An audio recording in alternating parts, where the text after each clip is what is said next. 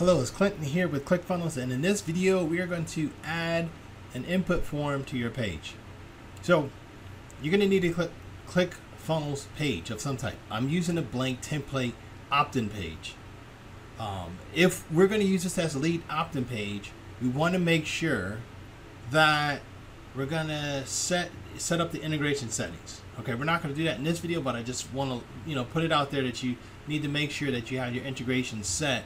So when you do submit the form, the information goes to where you want it to go. That includes your email service provider or Actionetics or what have you. All right, so the first thing that we're going to do, we're going to add a new element. So let's go over to this headline and we're going to click on the plus sign to add a new element. The element that we're going to add, let's just do the email address. So we're going to click on form over here on the right, input, we have the email address. Now let's do one more. There's a couple ways we can do it. We can click on the button, we can go to form and we can go input, or we can go clone and add a duplicate of what we created. So let's do this here. Let's go and edit some things here. So we're using the email address, but let's change some settings on it. Let's say we want to capture the first name first. So we're going to click on the sprocket. We want the first name, so we need to change the text. All right, we're going to change it to first name. Now we're not going to make this a requirement. Now the next thing we want to do is we want to make sure that this input type is set for the email address.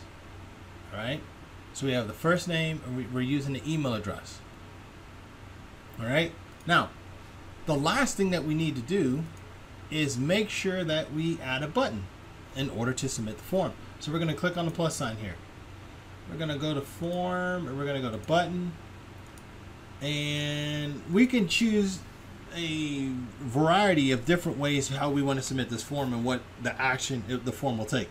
We can choose submit form, open a pop-up, go to a website URL, go to the next page in the funnel, scroll down or up on the page, and we can hide stuff, elements.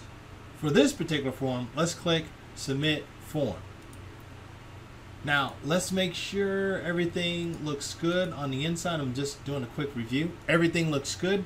Let's always save it. Whenever you make changes inside of ClickFunnels, let's make sure you save it. So everything looks good to go. Congratulations, you have successfully completed the input element using a form here inside of ClickFunnels. If you need additional support at any time, please reach out to ClickFunnels support at the bottom of this page. And I look forward to talking to you in the next video. Have a great day and go be awesome.